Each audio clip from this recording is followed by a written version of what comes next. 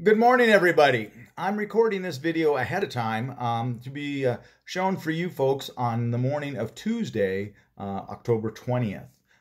As you know, Gail and I are going to be away to Gail's mother's funeral, Mary Alice's funeral on Monday. Not 100% sure what's going on as whether I'll be back on Tuesday morning or not. So just in preparation, I've gone ahead and I'm recording this for you, and Clint will post it up. So if I'm in town Tuesday morning, I can sleep in. Hey, praise God, praise God. But whatever. And I apologize. I'm getting a little twisted around because I'm preparing different devotions, and I'm recording this one on Saturday morning, and then in just a few minutes when I get done with this one, I'm going to go ahead and post the one online live for Saturday morning. So my messages are starting to get scrambled around. Plus, I'm working on my message for Mary Alice's funeral as well as Sunday morning's message. So pray for me. Yeah, we might need that. So with that thought, let's go ahead and let's start this one with a prayer. I haven't done enough praying for these devotions, and one can never pray enough. So let's open up this one with a prayer, please. Dear Heavenly Father, we do thank you for this day. We thank you for the beauty of Mary Alice, whose funeral we had yesterday, dear Lord, and we just thank you for her life and all that she meant to her loved ones. We ask that each and every one of us, those of us in her family, and also those that she's touched here in Lake City, that they might remember her and all of the joy and the beauty that she shared so freely with you and with your creation. Dear Lord, we thank you for this day, and we ask that you guide each and every one of us to be a true and real blessing to someone today. Amen. All right. So today's message, we're looking at Luke. We're in the 9th chapter. We've jumped ahead, even though in a minute I'm going to go back to the 8th chapter. We're in the 9th chapter right now, and we're going to look at the first verses 1 through 6. So this is what we're going to bite off this morning.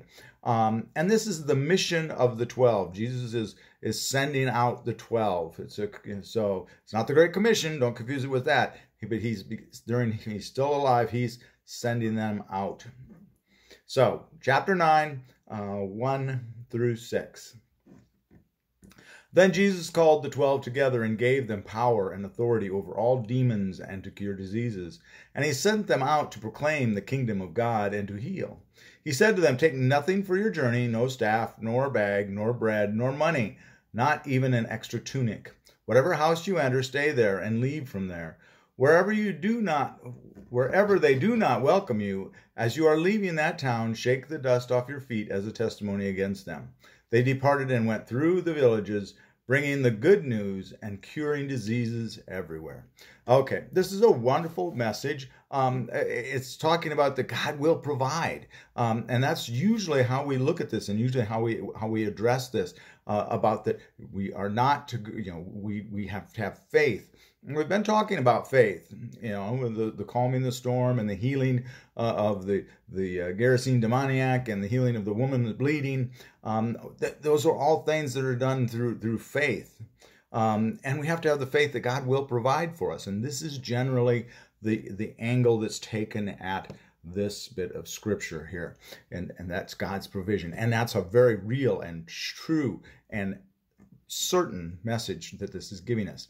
I want to take a little different twist on this, perhaps. Gail and I just recently, we not this last week, but the 2 weeks prior, we were on vacation. And one of the things that Gail and I do on vacation that most sane people do not do is we don't really have a hard and fast agenda. We don't have this curriculum of the things that we want to do, our itinerary, I guess I should say. We don't have it all nailed down. Some people have every 15 minutes allocated, and we'll leave here and we'll travel to there and all of that. And Gail and I don't do that. We're more fast and loose. And in fact, there's been times when we've taken vacations and we're kind of get in the car and go, okay, we're going north, south, east, or west.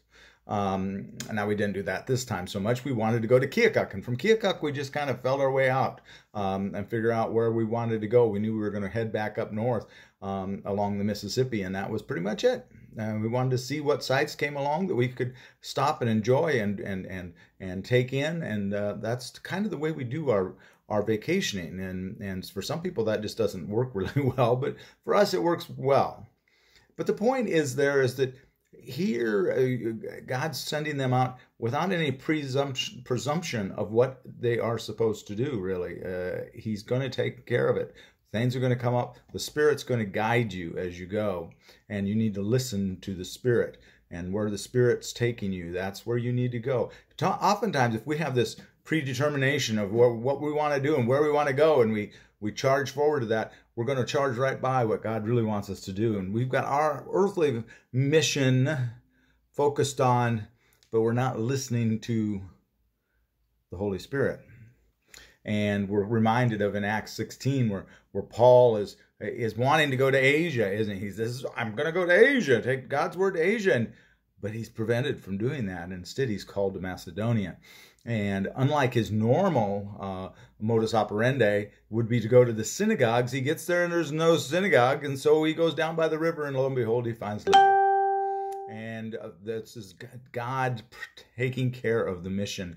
If we just go in and listen and try to find our way through, the message will come out. The messengers may oftentimes be clumsy and imperfect, but guess what? That's the reality of life. Is we're clumsy and imperfect. I'm the most clumsy and imperfect of all. Well, we got Annabelle here.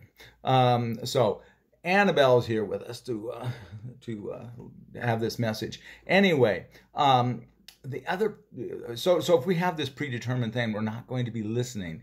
And oftentimes when I'm preaching, that's kind of the way it is.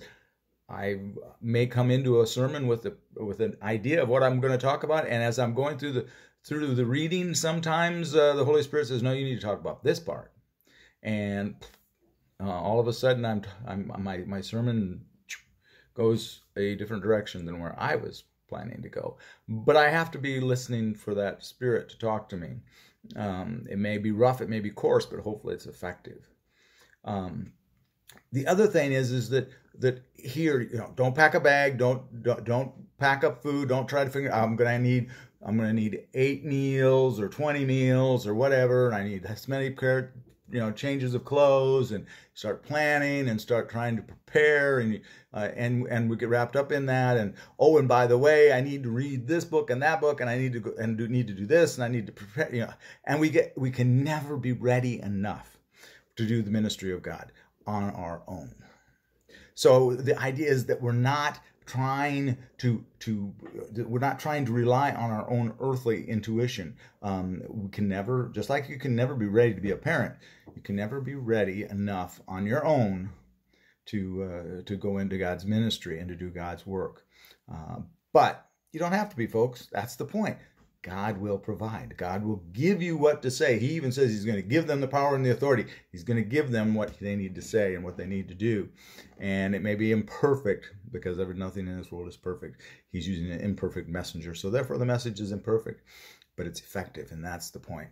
And so we just have to have faith. We have to trust that God will provide, that with God, what God wants to happen will happen. We just need to be there to be the instrument of that thing. So with that, I'm going to let you go. I hope you have a very blessed Tuesday. If I'm not here in the morning, I'll be here shortly later on in the day. So with that, I will see you all in the morning. All right. Have a very blessed day. And of course, as always, be a blessing to someone today. Bye-bye.